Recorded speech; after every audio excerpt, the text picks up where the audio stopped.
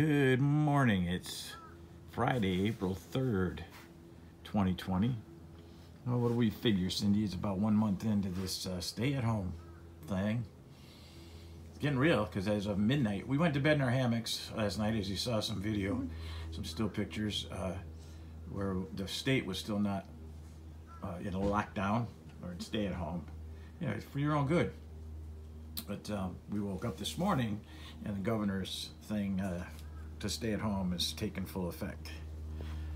However, it's already an uproar because he kind of said it's okay for churches to meet on Sunday. Well, we feel very strongly both ways about that, of course. We're children of science. We understand this virus is passed by close contact to those who are infected.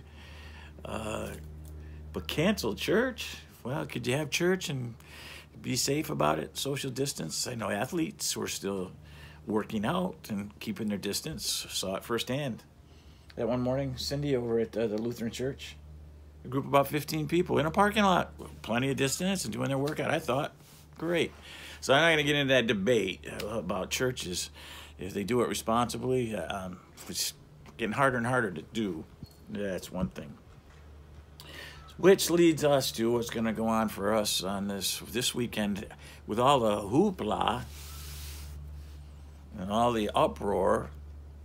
It's Palm Sunday, folks. We're going to have communion virtually right here in the front yard at our house and broadcast that for our people at Cloverleaf or anybody who'd like to join. That's the beauty of online, live, interactive, because we'll see who's joining us, and we'll just look forward to that. And Easter Sunday, a week from Sunday. So we'll have a sunrise service out in the backyard. We need subscribers to the YouTube.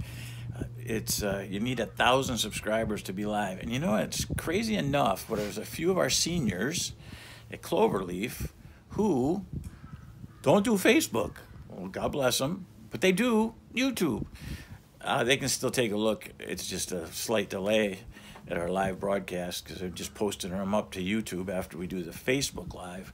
But it'd be nice if we could do YouTube Live, so we're looking for subscribers. And I know to have subscribers, you got to have content. So here's your content for today. Hebrews 12, verse 2. We must never stop looking to Jesus. Hebrews 12, 2. Yeah, it's not the only thing we can do. There's a bunch of stuff we've got to do in the face of this crisis.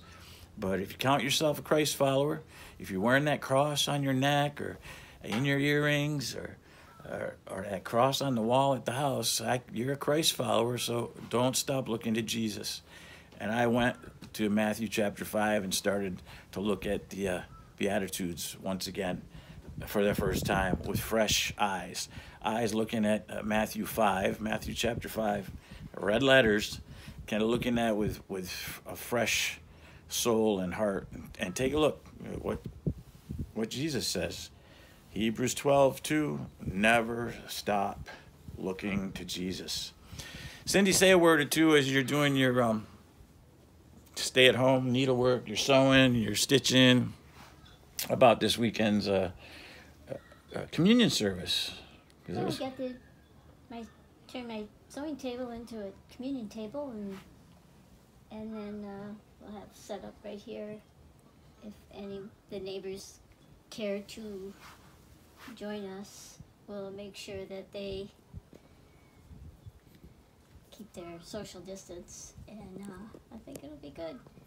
I'm reading Ephesians, if anyone's interested in what I'm reading. I'd love to hear what you're reading. If you want to send that to us, private message me, give us a call. I'd love to hear what's going on in your scriptural journey. And keep busy. I've finished one project. This is another project I'm working on. My cushions for my rockers that Aunt Doris gave us a long time ago. Anyway, we love you guys, and stay safe. I'm not going to tell you to wash your hands because you already know to do that. So, bye. So just a brief word again about subscribing to our